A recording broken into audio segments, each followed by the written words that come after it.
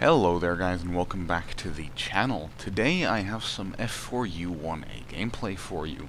So this F4U, in my opinion, is by far one of the most horribly under-tiered aircraft in the game. It performs extremely well with the enemies that it fights. It has virtually no downsides apart from the fact that it is not the best climber that there is on this tier and that it will face. The guns are good enough, you know, the 50 cals are very versatile weapons. You can use them in multi-purpose roles, and if you get a good burst in, they can be just as devastating as cannons. And to add to that, it is an excellent diver. You will, most of the time, outdive whatever you are fighting. Whether it be a 109, maybe not necessarily a Focke-Wulf, but apart from that, you can outdive just about everything in the game. And you can keep up your speed as one of the best in your matchup. So, now let's get actually started with the gameplay. What you've just seen is me just working over one Ju-88, and I proceed on to the next one. Now, this is, well, a little bit, I don't really know what exactly happened here. I guess I just really didn't aim these shots very well, because none of these actually hit. But, you know, I guess that is my part. Now, he did do a little bit of damage to us, not necessarily critical damage, but he has damaged our oil cooling system, which in the long run is gonna bite me in the ass. Now, he is quite fast, but obviously I'm in a faster, so I can go a lot faster. And I just kind of want to stay below him, because that way he has the most limited angle of attack on me. If you sit directly on his tail, then with this Ju-88, I believe you are indeed able to get all guns on target. But as we put in a very good burst, we cripple the plane and take him out very quickly. Now, as I said, my oil is damaged a little bit, so we are trailing some black smoke. But for now, that is not priority number one, because there is a lot of enemies around us. There is two guys on our level, roughly. One is diving down now, and one is above us. Now, the guy above us is looking like he wants to engage us, so what I'm just going to do is I'm going to dive after the Focke-Wulf, because, well, the 109 is going for me, so I might as well go for the Focke-Wulf. Now, the 109 has broken off, but that does not mean I will stop my dive on the Focke-Wulf, because he is threatening our, well, it's not even our airfield yet, and most of our guys have already landed or are taking out the AA, which in the long run is not a good idea, because you actually capture the airfield and also the AA. Now, after putting a good burst in the Focke-Wulf, we set him on fire and we take him out as well. So if you took a little bit of close examination to my aim there, you could see that my reticle was not directly on the plane. And that is one thing that I really dislike about wing-mounted guns. If you are from a relatively far range and he gives you the broad wingspan of your plane to shoot at, wing-mounted guns are really nice. They line up perfectly, and they're just as good as nose-mounted guns. But when you get really close, your guns are obviously in the wing, and they converge on each other at a certain point at which you have set your conversion range. So they get inaccurate because they don't line up on that specific point. So you basically have to aim with one part of your guns, with one part of the wings. Now, what I have already noticed right now is that my oil leak is already starting to really hammer my performance, and I want to head back to the airfield and make sure that I stay in this game, because my engine is already a little bit orange and the oil temperature is already starting to increase and is only staying relatively stable when I put it in 75% throttle.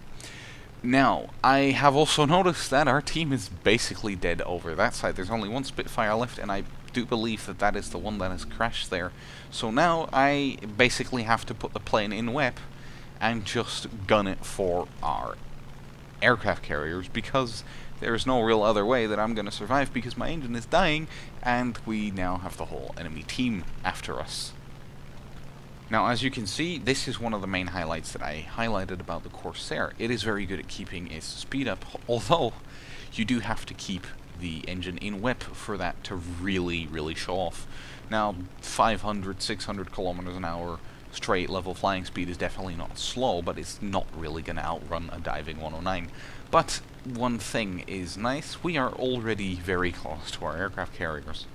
Now, the bullfighter seems to be having some problems, so I can't really rely on this guy to help me out in trying to fight this guy behind me, because he seems to be the biggest threat of them all. Now, the Spitfire does seem to have managed to land without a tail hook, so that is good, so he will be repaired at some point and he will be able to join the fight. Now, I really tried to keep this engine cool, but now that there's this guy so very close, I can't afford to idle throttle and to be careful with the engine, because now I have to kill this guy. Now, I get just a few hits in, but I don't really do any damage. I don't think he did any real damage to me either, because my engine was already damaged quite a bit.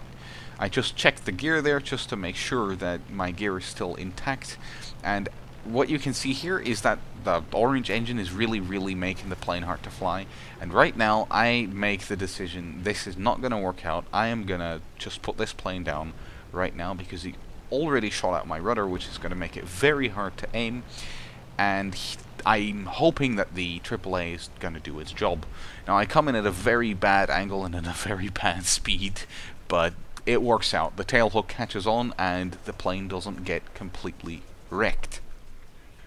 But there is still the very big issue of there's a lot of planes coming towards us, and I'm on an aircraft carrier repairing, and this is gonna be a pretty bad time. As the Yak-1 comes in, I repair just in time for me not to get shot out of my pilot seat by him. But then again, I am still on an aircraft carrier deck, and I have to take off, and I have to get up to a reasonable speed to be able to continue my fight, which is at around 300-400 kilometers an hour. But, well, at this point, the only thing that I can hope is that the Spitfire doesn't die, which sadly has already right now turned out not to be the case. He has been critically damaged, and the Yak-1 gets a very good burst into him. Now, the only thing that I can hope for right now is that the AAA does its job very well. Generally speaking, the AAA does its job very well. This was pre-patch gameplay, so back then the AA was really wrecking, but it doesn't seem to be working out that well for me. My engine has suffered very critical damage. It is very badly shot up, and even though the Yak-1 is sustaining a lot of damage, it is not the Yak-1 that I have to worry about. It is the 109 F4, which I did not see coming. So, in the end, I guess you just can't win all of them. Now, we're going to be heading over to the second game, and I will catch you guys when we're there. So, we are now back with the second game. First target up is a G4M. Now, in the Corsair, you don't really have to be very scared, especially not of bombers, at especially the tier that you fight them at, because most of them, at most, will have 12.7s. At most, and that is even rare. And seeing that you're an American plane, obviously you don't fight Browning 50 cals very often, so the bombers that you do fight against are most likely not going to form a very big threat to you. The G4M, however, does have a 20mm in the back, but it's only really a threat when you sit right behind him. Now, I will put a little jump cut here because it is quite a while before anything happens from this point on. Now, the battle has been going on for quite a while, and I have barely partaken in any of it. Although the scores are still relatively similar, right here we have a bit of a situation. There is a guy going for 3 targets all on his own, and I do want to help him out. The one thing that I want to do here is I want to focus the Yak-1. The guy that the other Corsair was chasing has crashed, so that has removed one player from the enemy team, which is good. But right now the Yak poses the biggest threat because he's going for the Corsair. Now, I don't worry about the AAA at all, because they are focused on the other Corsair, so they will completely neglect me, which is a good thing. Now, I put a good spray in on the Yak, and he loses tail control, and is set on fire, and he goes down. And while that was happening, the Corsair's turnaround is now strafing the BF-110 and takes him out. Now, I will put a little jump cut here because, again, it will take quite a while before anything interesting happens. Now, the battle has been going on for quite a while again, and everyone has died except for 3 guys, including me, on our team. And there's 2 guys left on their team. Now, the A6M2 has been chasing me for quite a while, but, well, a Corsair has no problem outrunning a A6M2. Heck, just about any American plane doesn't have any problems outrunning it. But right now I turn around because I want to help out my friendly A6M2 with the Corsair, because the Corsair is going to be the biggest threat right now. As long as I keep up my speed, I am going to be fine in dealing with the A6M2. Now, the A6M2 has gained a little bit of distance on me, but I just put the plane in a very shallow dive and gain a lot more speed and just open the distance on him like crazy. So the only thing that I can really do right now is just kind of run away and open the distance on the A6M2 before I turn around and try and help my friendly, because, well, if I turn too quickly, then the A6M2 is going to have a lot of gun time on target, and at this point I don't know whether he has run out of cannons yet. Now, I put the plane in a little bit of a climb to gain just a little bit more altitude in case I needed later on, in terms of trying to get away from the A6M2 again. Now, I make my turn to try and help out my friendly A6M2, but first I will have to watch out for the A6M2. Now, he doesn't get any damage on me, but I do rip my flap, and I actually engage in the fight, which is not a very smart thing. I completely cut my throttle to try and make him overshoot, but I realize that this is a fight that I can never win, and at this point I am really, really lucky that this guy ran out of cannon ammo, because right now he basically would have had me. At this point I'm just trying to negate the amount of damage that he can do to me, by just trying to evade his guns.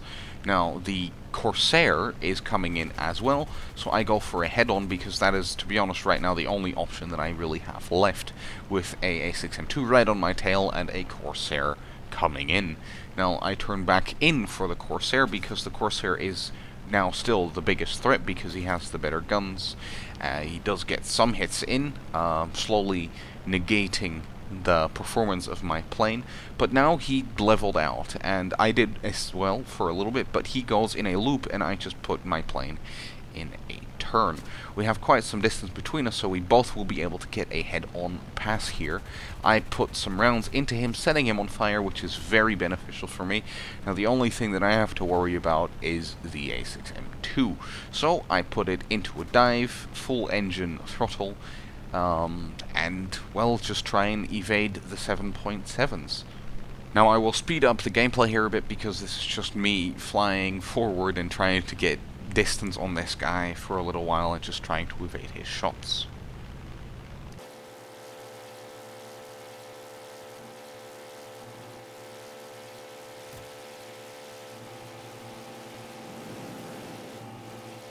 Now, at this point, I'm still not comfortable enough to turn around on my own, but I see that this guy makes a turn out of his own initiative, and I turn around to go and chase him, because my plane is still in a good enough condition that I can go and engage him. And then he turns around, which is, well, I mean, I guess it is the only thing really that he can do, because I, in the long run, will catch up to him, but I do set him on fire and take him out.